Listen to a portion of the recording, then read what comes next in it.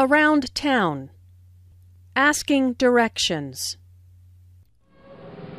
Excuse me, could you tell me where the library is? Yes, it's that way. You go 3 blocks to Washington Street, then turn right. It's on the corner, across from the bank. Thanks. I've only been in town a few days, so I really don't know my way around yet. Oh, I know how you feel. We moved here a year ago, and I still don't know where everything is. Language notes. Could you tell me is slightly more polite than can you tell me?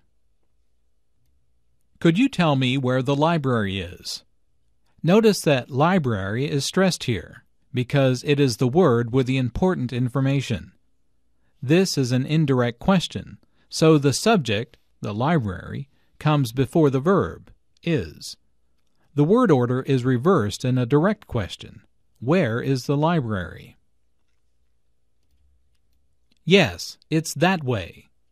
Notice the stress on that. The speaker is pointing in a certain direction and wants to emphasize that direction. I know how you feel is a way of saying I understand. Notice the emphasis on feel. The speaker wants to show empathy and understanding. I still don't know where everything is.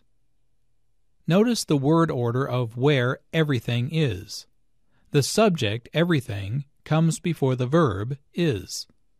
This word order is different from the direct question, where is everything?